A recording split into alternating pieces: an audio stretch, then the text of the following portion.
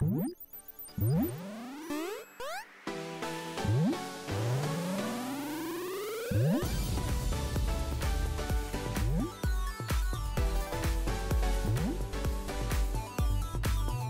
guys, and welcome to my first video in my new YouTube battle series, which it's got like a really cheesy name, The School of Hard Knocks. It's relates back to an episode in the first Pokemon series where Ash visits a trainer school, so I thought kind of fitting, but it really is kind of cheesy. Anyway, through this series, I'm going to be using a team. It's kind of going to be structured, so I'll use that team for maybe like 2 weeks, and then we'll do an analysis video on it. I'll go through my thought process when building it and just how I've kind of pieced the team together. So hopefully that'll give you guys a bit of a better idea of how you can approach putting a team together, and if you learn little bits from it, then my goal's met. So that would be great.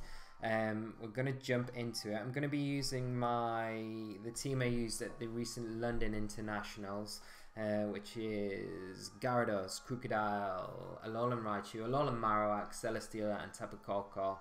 It looks really standard on paper, and it probably is, but it's got a few tricks up its sleeve, and I've got ways to deal with the majority of the big threats anyway. So we'll see how we get on.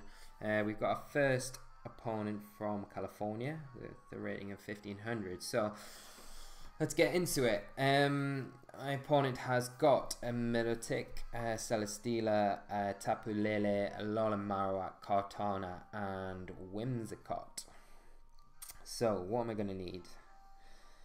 Celesteela is really good here against the Lele and the Wimmy, and it does give me options against the Milotic. Well, I do have the double electric core, but Marowak can be problematic against that.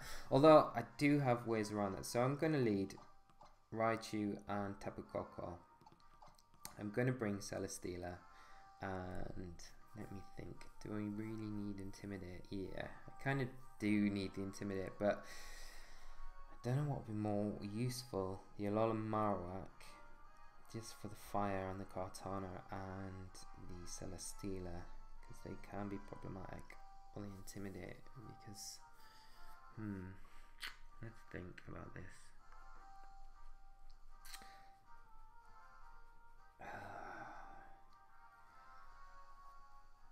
Bringing Intimidate here is not going to be ideal, but I think I'm going to go with the Marowak. So let's get into it. Let's get into the first battle anyway, so see what they're leading with. I've pimped out my girl, so she's got some nice threads on. Let's see what they've led with. The Katana, it'll either be really easy to deal with, or it's going to be quite difficult. I know Assault Vest Kartana is a thing, but you've also got Sash as well. Anyway, my opponent is leading with Whimsicott and Alolan Marowak. So, what can we do here? I wonder if he's just going to go for the Tailwind. If he goes straight for the Tailwind, I don't really want to overcommit into the Marowak here, but let's think. Right, I'm gonna double into the Marowak and get rid of it, because I'm running Hidden Power Ground on my Tapu Koko and a Psychic. So that combination of a Life Orb, Psychic and Hidden Power Ground should always, yeah, he's not going to protect it. He's going to get the Tailwind up, which I don't mind too much, because it means I'm going to get rid of the Marowak. So that's fine. I'm happy with that. The Marowak would have caused a lot of issues, so this should be us 4-3 up, even though he's got a Tailwind up, but that's fine. So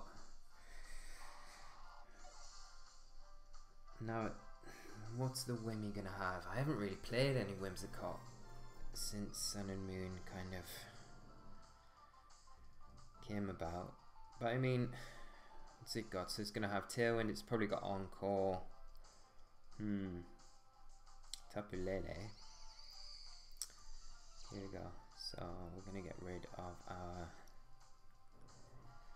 Now I can Psychic into the Wimmy, and I can just switch into my Celesteela here so I can get back up my terrain later in the game. Because if he has got the Milotic in the back, then I do want to preserve my Coco. Anyway, so let's see what he's going to do here. He's going to Encore, but it failed, so he's going to Psychic into my Tapu Koko slot, so my Celesteela is going to take that nicely. I'm going to get a real good chunk of damage onto the Wimmy because of the Psychic terrain that's up as well, so yeah, let's get the Sash. Now he's not in the best of situations here, because his Tapu Lele can't really touch. I mean, he could have Thunderbolt on it, but it's still not going to be, it's not going to be KO on, and I threaten it with the Heavy Slam.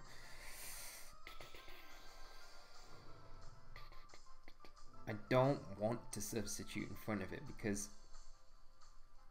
if I sub and he protects the Wimmy, then the next turn he can just Encore me. So I'm just going to go for the Heavy Slam straight into the Lele, which should be enough to take it out. And I'm not really in a position here where I should be. Oh, he might double up into the Raichu, but then that's fine. What's he got? Oh, he's got Psychic Z, whatever it's called. So let's see. Shattered Psyche, which was everywhere at London. Which I'm not surprised, because it's such a super good Z move, especially in the terrain, but it's not going to be enough to take out the Celesteela. And I'm just going to pick up the double knockout here, so this is going to be quite a short game for the first game. So yeah, Knife Orb damage. Raichu's put in a lot of work. And the Lele's gone down, so that's that. And this guy's got one Pokemon left, so let's see what he's got. I'd imagine it'll probably be the Milotic. Just with the double Intimidate that I'm carrying in the team, it would make sense, but well, I guess we'll see. Oh, it's a Celesteela. Okay, so what I'm going to do is, because I know I'm going to outspeed it with my Celesteela, yeah, I should have enough health just to get the substitute up with my arm. So I'm going to sub and I'm going to Thunderbolt. Yeah, and the match is forfeit. Okay, so that's the first game and we win. Yay! Anyway, as we go through the videos, I will explain like some of the sets and spreads I got on a lot of the Pokemon. But it's kind of doing it while we're in between games. So yeah, I don't want to just muddle things up too much. So that was a good win anyway. As you saw there, I was running the Life Orb on Raichu, and it does work out pretty well. One of the main reasons for doing it was I had a lot of trouble with Sun teams and Lilligant Torkoal, and one of the things I can do is lead Tapu Koko and Raichu in that situation. So I'm always outspeeding the Lilligant with the Surge Surfer ability. Anyway, we've got Japanese player 1619, and in the electric terrain I can always get a T-ball off onto the Torkoal before it can move and KO it. So that was one of the main reasons why. We'll go into the others later. So my opponent's team, they're running, oh, it's quite similar. So double electric with the Alolan Raichu and Tapu Koko, Celesteela, Tapu Lele, Mudsdale and Porygon 2. So he has got the Trick Room mode with the team, the Lele and the double electric. So Marowak would be a good option here, but I don't really like it versus the Mudsdale. If he gets a Trick Room up, it's not going to be ideal. And Crocodile's a good option here, so I might lead Crocodile and my Raichu. Crocodile. Celesteela is actually really good if I can get rid of their double electric core. Let's think. So I've got Celesteela,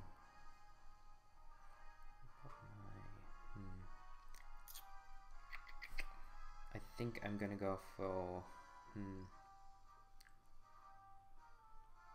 I'm gonna go for my Tapu Koko, just so I can change the terrain if I need to.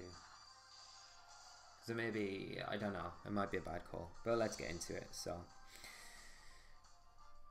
maybe the Marowak would have been a better shout there, but then again, if he gets a Trick Room up and he's got Mudsdale out, either having Tapu Koko or Marowak out, it's not going to be ideal. So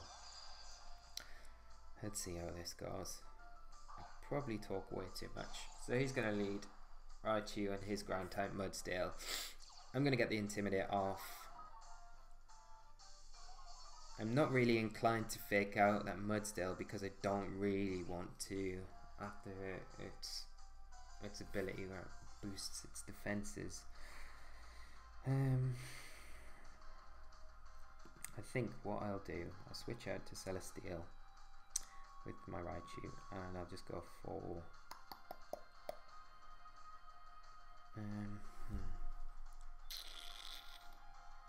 yeah, I'll just go for the Earthquake. Yeah, because I don't want to protect in front of the Raichu. If it's got Encore, then it shuts the Crocodile out, and it's going to mean I'm going to have to switch around, so that's fine. And this is working out quite well because he's brought in the Lele.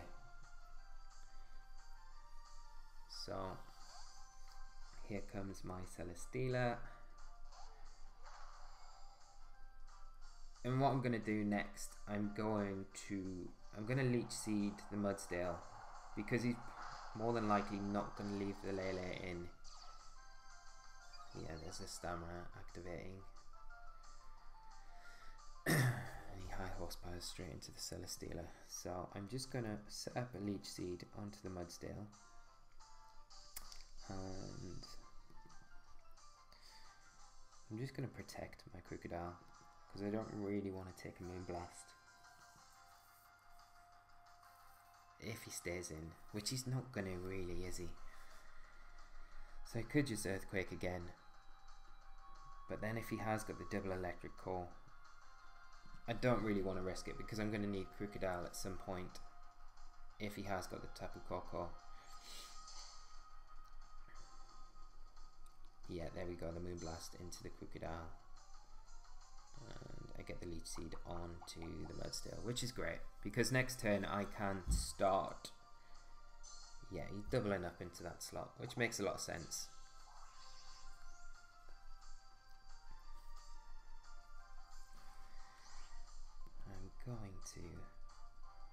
I'm going to set up a substitute with my, I'm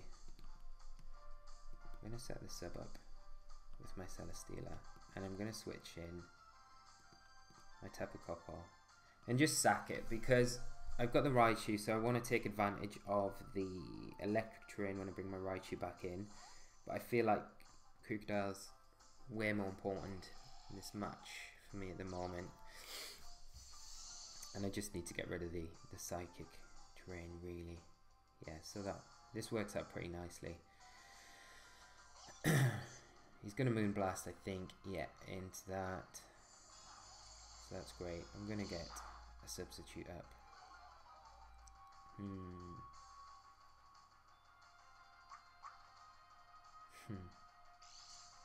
Now the problem is the Encore. Right, what I can do, what I'm going to have to do to get around this Encore is protect my Celesteal and switch in my Raichu, my own Raichu. He's more than likely going to Psychic into my Tapu Koko, so my Raichu should take that pretty well.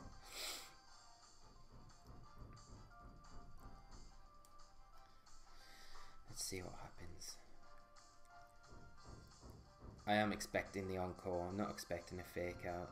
He's not really too threatened by my Tapu Koko at all. I mean, I could probably threaten if, I don't know. He's either going to fake out into the Raichu now, or he's going to go straight for the Encore, but I need to protect the Encore player because I don't want to get locked into sub or protect from that. Okay, so he's just going to go straight for, so he probably hasn't got Encore, which is fine. Let's see what he brings in. Is it going to be the Mudsdale? He's going to bring in his Tapu Koko. Okay. And he's going to go for the Psych. The Shattered Psyche once again. Why is everyone running this? I don't know why I ask why, because it's just so powerful. It's going to take out my Raichu. Oh, he went through the Protect, so he's attacking the Celesteela. I wonder if this is going to break the sub though. Oh, crit. No, it didn't break the sub. Alright. That's great. Okay, so I'm going to get a Heavy Slam off onto Celesteela, and I'm just going to fake out the Tapu Koko. Because he can burn, he can burn the fake out by protecting his Lele and just attacking with, yeah, you switch out. Here comes Mudsdale, yeah. It doesn't surprise me, really. That's fine. They'll get the stamina boost, but it might be in range for...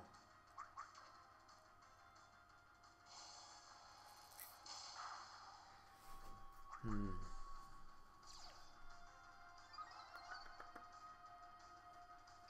wonder if I can double into it next turn. I wonder how bulky Mudsdale is. Well, if it's got the Assault Vest, it's going to be pretty bulky. It's not got a lot of health. I wonder if I can double into it.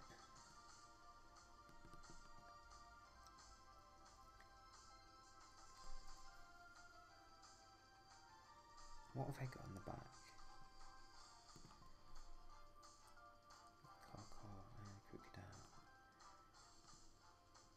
I really just want to get rid of that because once I'm going to get rid of the Koko. I'm going to Heavy Slam into the Koko, and I'm going to Psychic into it as well.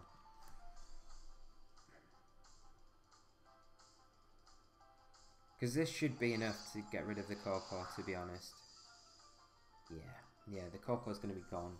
So he's just going to have the Raichu. Oh. I wonder what he's going to switch into then. He's going to high horsepower my... I bet it's going to be the Raichu. Yeah, it's definitely going to be the Raichu. And he's going to high horsepower my Raichu with his Mudsdale. So, yeah, here we go. And this should do a decent amount of damage. It's quite a small little Pokemon. So... and that's not too bad. Yeah, that's fine. Okay. So, this works out alright, to be honest, because I've got the Crocodile that I can bring in now. I can get the Intimidate onto the Mudsdale again, and he's not really got a free switch into anything.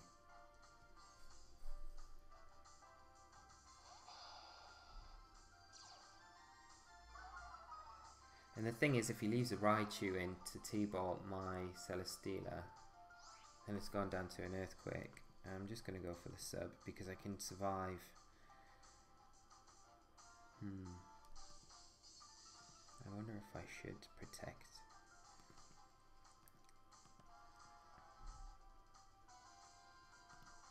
Yeah, I'm going to protect. Oh, really? Let's think about this. Yeah, because Celesteela is quite important. So I'm just going to Earthquake and protect with Celesteela. Because you can't just go straight for the... okay. Well, I mean, if the... okay, the Koko's coming in. And that's going to go down. I should have went for the sub, really. That would have been the better play.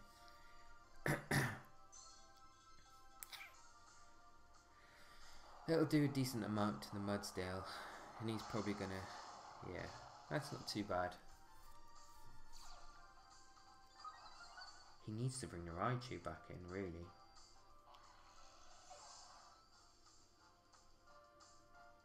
Yeah. Well, that's not doing that much damage.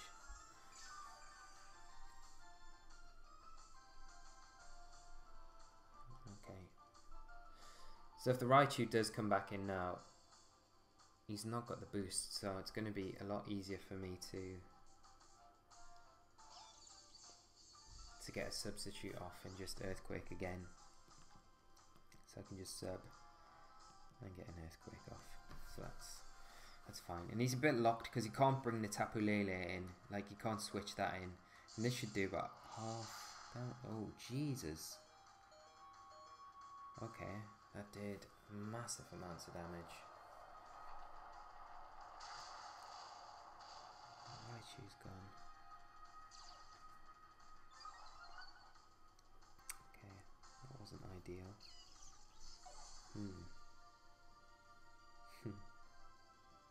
Really underestimated the power of that T-Bolt.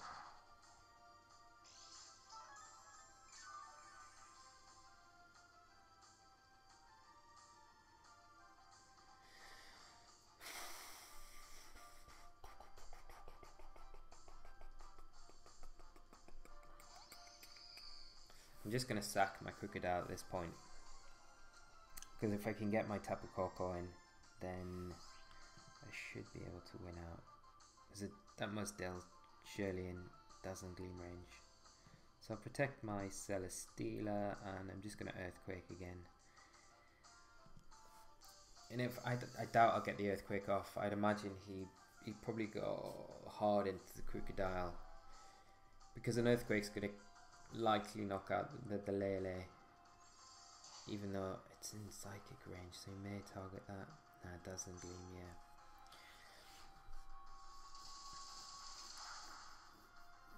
That's fine.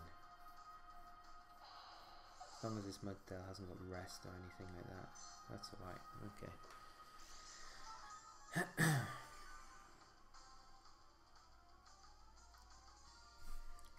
So let's bring in my Tapu Koko, and I should be able to finish the game off from here.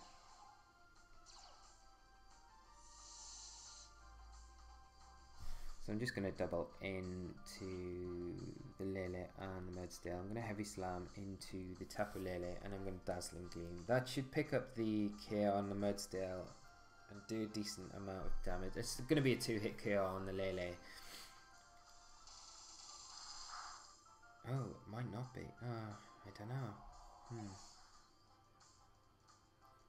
Gonna Psychic into the Celesteela.